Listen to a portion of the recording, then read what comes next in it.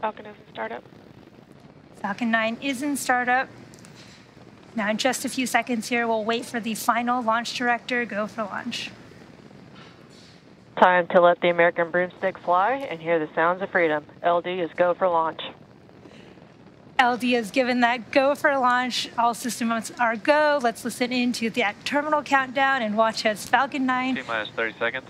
Takes our Starlink satellites to space.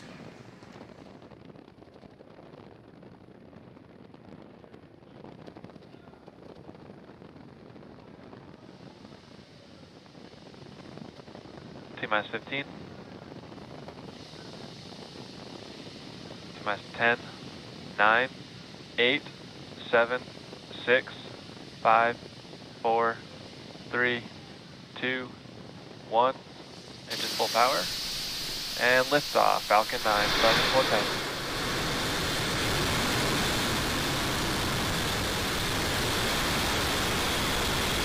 Vehicle's pitching out, right?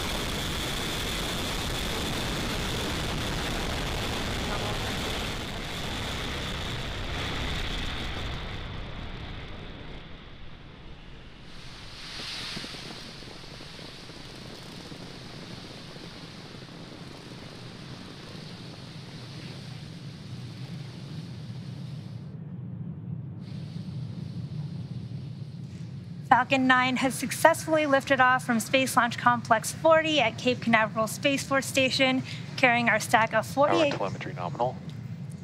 Carrying our stack of 48 Starlink satellites to low Earth orbit. Moments ago, we throttled the 9 M1D engines down, reducing the speed by decreasing the flow Vehicle supersonic. Fuel to the engine. Now that's in preparation for max Q, which is the maximum aerodynamic pressure that the vehicle will see, coming up in just a few seconds. Max Q. There's max Q, and we will have 3 events happening here shortly. We will have main engine cutoff, stage separation, and second engine startup 1. Now, main engine cutoff is where all 9 of those M1D engines currently burning will shut off to slow the vehicle down in preparation for the next event, stage separation. Now, this is where the first and second stages will separate. Now, the start of our second engine MVAC chill has started, as you just heard. Now, after stage separation, the first stage will make its way back down to Earth for landing, whereas the second stage will continue on its journey to the third event of second engine startup 1. That's where that single MVAC engine will light up and propel the second stage along with the Starlink satellites to orbit. The cool views of the first stage with the Earth in the background. Just about 10 seconds from main engine cutoff.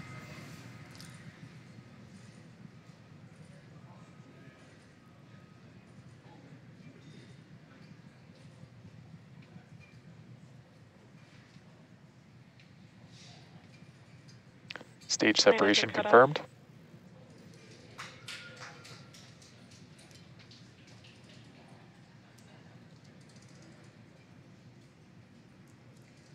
You can see on those cool live views of the first and second stage. You can see the fairing have just popped off there, but we did have a successful main engine cutoff, stage separation. Fairing separation confirmed. And second engine startup 1. And as you saw, we had a successful fairing deployment.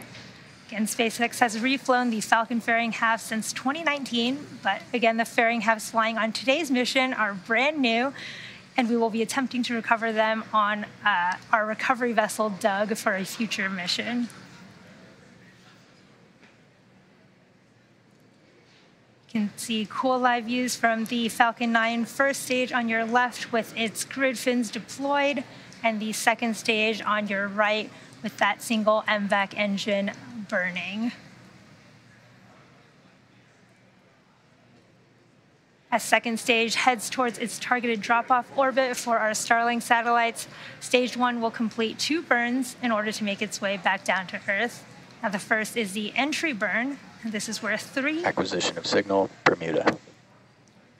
The entry burn is where 3 of the M1D engines will reignite to help slow the stage down as it re-enters the upper parts of the Earth's atmosphere.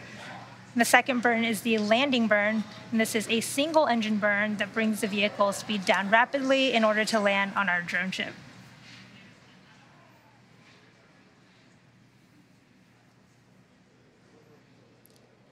If you're just joining us, we've had a successful liftoff of Falcon 9 from Cape Canaveral Space Force Stations, Slick 40, and right now you're looking at live views from the first and second stages, with the first stage currently making its way back to our drone ship, A Shortfall of Gravitas, in the Atlantic Ocean, and the second stage carrying our stack of 48 Starlink satellites to their low Earth orbit. And this is our 10th mission of 2022. In fact, it's the 10th mission in 10 weeks and the 7th Starlink mission of 2022 so far. Vehicle on nominal trajectory.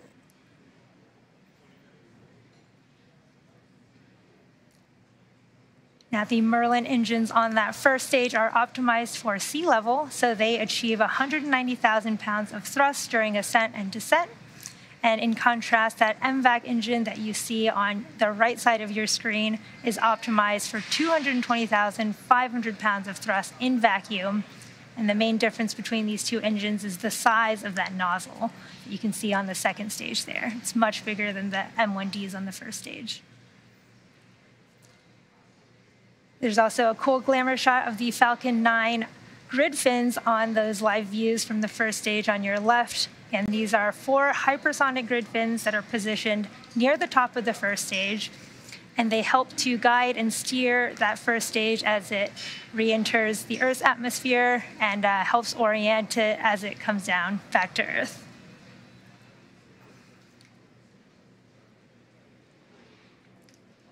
The Falcon 9 first stage is also equipped with 4 landing legs made out of carbon fiber aluminum honeycomb, and they're placed symmetrically around the base of the rocket, so you'll want to watch out for their deployment just prior to landing. We're coming up on our entry burn here shortly in just about 20 seconds here. And again, this is a 3-engine burn meant to slow that first stage down as it hits the thicker layers of the Earth's atmosphere. The burn will last about 20 seconds or so.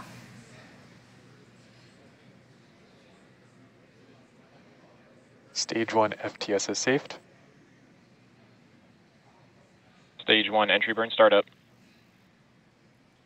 At the start of our Stage 1 entry burn. Stage 2 FTS is safed.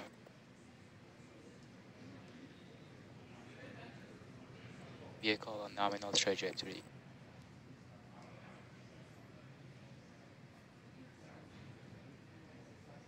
Stage 1 entry burn shutdown. Just had a successful Stage 1 entry burn.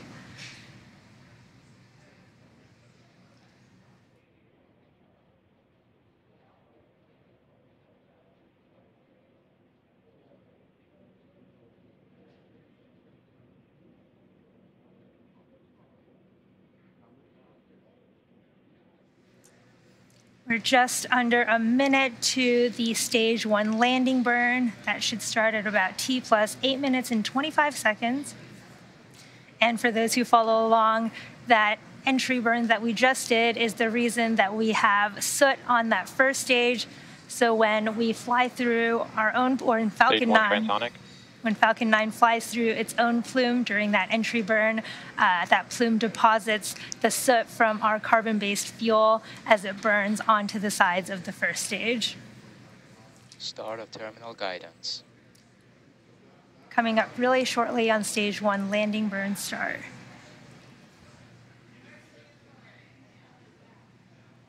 Stage 1 landing burn. We've started our Stage 1 landing burn. We may or may not have videos for this.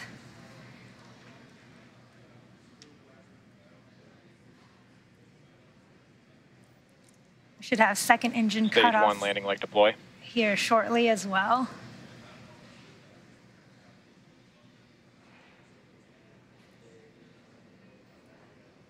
And back engine cutoff. There's second engine cutoff. We're waiting on confirmation of that stage 1 landing.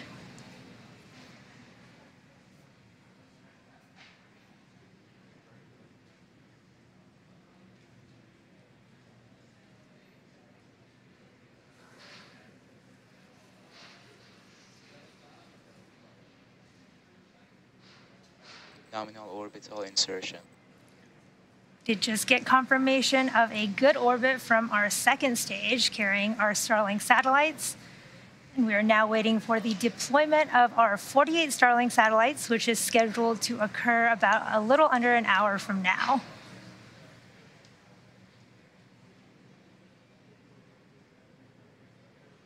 Expected loss of signal, Cape.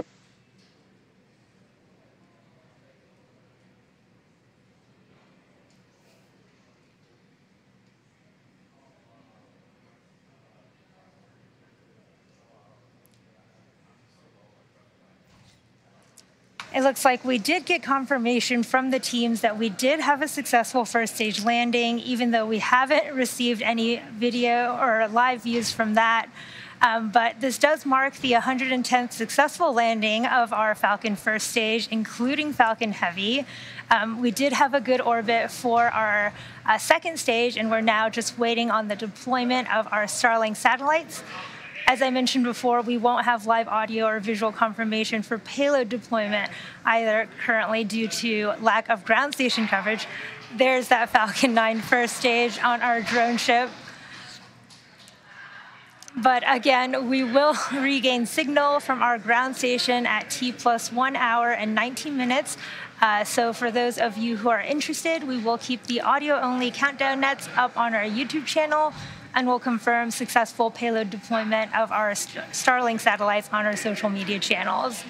But with that, cool view of the first stage on the drone ship, that will bring today's webcast to an end. Our team at SpaceX would like to send a big thank you to the Range and Federal Aviation Administration for supporting our mission. Of course, thank you to our viewers and Stage all of our... Stage 1 landing confirmed. There's that call out for Stage 1 landing confirmed. But of course, thank you to all of our viewers and all of our Starlink customers using our service at this time. And if you're interested in signing up for Starlink, head over to starlink.com. Thanks for joining us, and we'll see you again soon.